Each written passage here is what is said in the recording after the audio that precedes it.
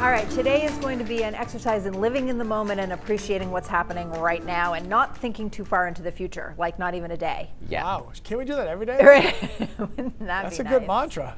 I agree. I think that today is one of those days where, you know, if you have the opportunity, step outside, enjoy the sunshine for 5 minutes. Yeah, for sure. Because there's not much more of it in the forecast. Today's going to be the nicest day, probably out of the next 7. So keep that in mind. It is a bit chilly to start off the day. We're down to 25 now in Sebago, looking at 26 in Lewiston and 32 in Brunswick and Phippsburg.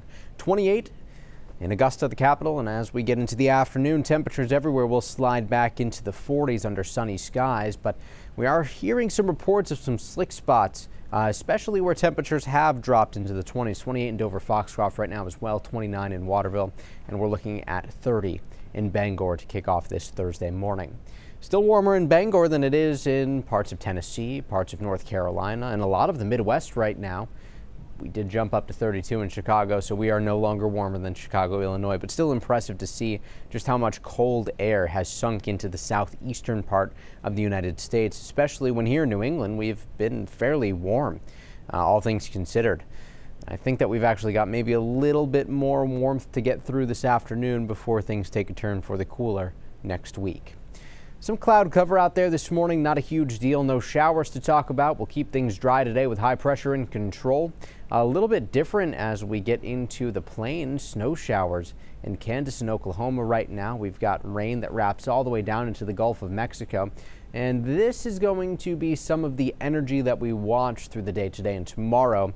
And eventually we deal with our storm on Saturday. So check out how this all works. So we're looking at model data now.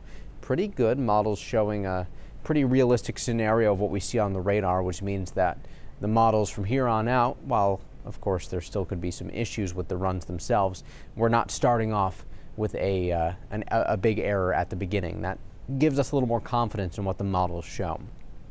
Hour by hour forecast locally here later today.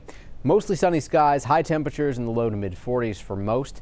And then tonight we keep things quiet. By tomorrow morning, mostly cloudy skies to start off the day. By Friday evening, we'll be talking about overcast conditions. That's all out ahead of this right here. Our next storm is on the way. Very warm air on the warm side of this, very cold air on the cold side, which means we do have the potential for some snow. 3 tracks that this storm could take. A more inland track, rainy and warm-ish. That would lead to some possible wind impacts, but I'd be more concerned at that point about some flood potential, especially if we dealt with a lot of heavy rain. More coastal track would actually favor some heavy mountain snow. Heavy rain at the coastline, so again, maybe some localized issues there with high water.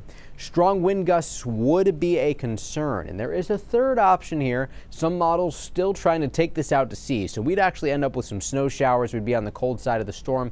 Could be a bit breezy, but we missed the heaviest precip. Right now, I think this is the most likely track in this orange area here, so that would be leaning more toward a snowstorm for the mountains, maybe some heavier showers at the coastline, rain showers that is, with some wind. Sea is going to be 4 to 6 feet today, southwest wind 15 to 20 knots, gusty at the coastline, especially mid-coast and down east. I don't have much faith in next week either. I don't know that we're going to mix in too many nice days, chilly and blustery to start off the week. And then maybe by the middle of the week we become a bit more seasonable, but still trending a bit cooler. And notice I haven't put snowflakes on the 7-day forecast here for the coastline. Lee Sharon, I've said that all morning long. I've been watching closely to see if we will have to talk about snow chances at the coast. Right now, it looks to be mostly mountains and foothills. Okay, we will continue to watch. Thanks, Mike.